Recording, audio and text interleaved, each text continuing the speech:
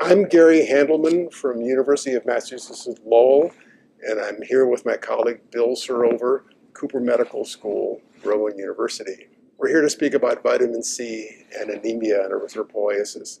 Anemia affects most patients with end-stage renal disease. It's a cause of significant morbidity and is associated with increased mortality.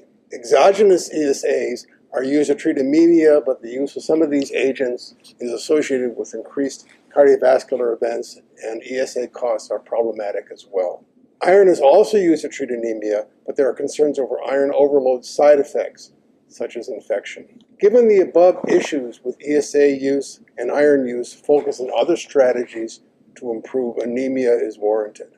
Our research team focused on the role of ascorbic acid.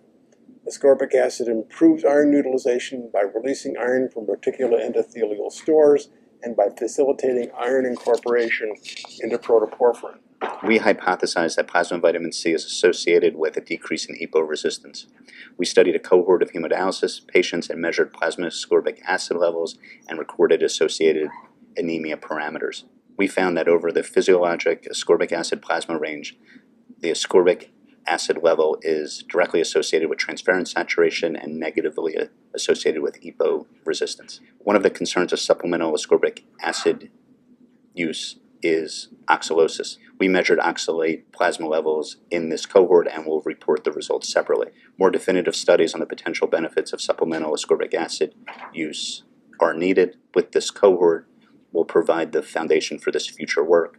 We are grateful for the participations of the patients in this study. Thank you for the opportunity to discuss this work.